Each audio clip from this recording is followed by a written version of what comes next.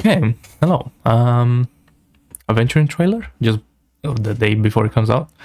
It's always cool. So yeah, let's see if this is gonna make me pull for Aventurine, even though I don't need them.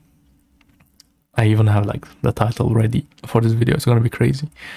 But yeah, Aventurine trailer. To be honest, I've seen some things already, because again, Twitter spoils, but it's alright. It should still be enjoyable. To be honest, it's probably not gonna make me pull, but we'll see how good this may be.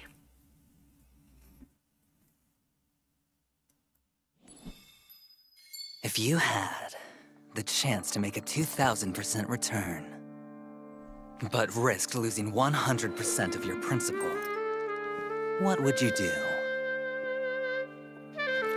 Just win. Nah, I'd win. The math is simple. Some high-ass TVs. There's no way to define the value of a single chip. It's about to go crazy. But I believe a chip is worth a miracle. Okay. The dice are cast. It's all or nothing. This is humanity in its most primitive form. But life would be quite dull if it were just an unending series of wins, wouldn't it? Final set. Okay. Welcome, challenger. Let me see. Are you brave or foolish?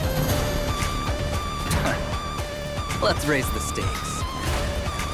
The wager will be life and death. And the prize... What is this skill with those hands though? There seems to be a slight misunderstanding, my friend. Bro, his ultimate is so cool. At this table, you are the challenger.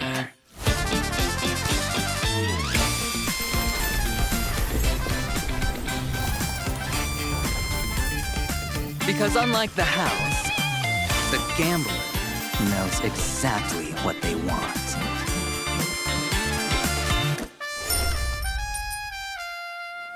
You see?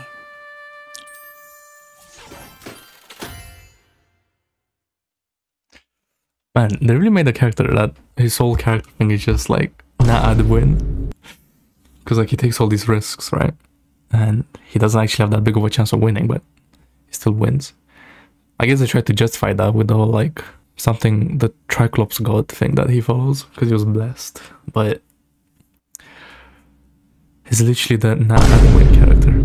To be honest, that wasn't too crazy. Didn't really get me any more hyped than I already am. To be honest, the only thing I'm hyped for is just to see how good he's gonna be in game, in terms of like how much he's gonna power creep, like Fushuan or like Ho-Ho or something, right? But the thing is, I don't know if you can really power creep them, because the thing that he has is he's a sub DPS, right? Which the other two are amplifiers, so we'll see. But yeah, no, it's definitely a cool character, and a lot more people are gonna pull for him because of the story and this, I'm sure. But yeah, nothing too crazy, in my opinion. Kind of just floating above like the hype line. It's a cool character, that's for sure. It's just that one, I don't have the Jades, and two, I don't need the sustain. So, because to be honest, like these days, I'm just going like sustain less anyway.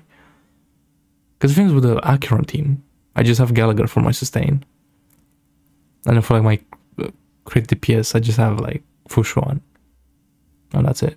Or nah, just Fushuan. To be honest, like I'm kind of scared because I don't think I'm gonna ever gonna use Bilo again. But yeah. Anyway, that's a topic for another day. But yeah, for now, hope you pull for Aventurine and you win. Because losing sucks in this game, especially if you're like a low spender or something, and then you're forced to pay. But at least we get the double purchasing thing, so that's good, because that got reset. But yeah, otherwise, I may post it before his banner comes out, and all I'm gonna say is, if you're for hype for him, just get E2 Acheron, or if you don't have S1, get S1 Acheron. Shh. if you want to like beat the game, you want that. Because Aventurine doesn't do anything more crazy than like Jeopard, for example. So in my opinion, so yeah. There you go. That's Aventurine. So yeah, good luck on your pulls, and I'll see you next time.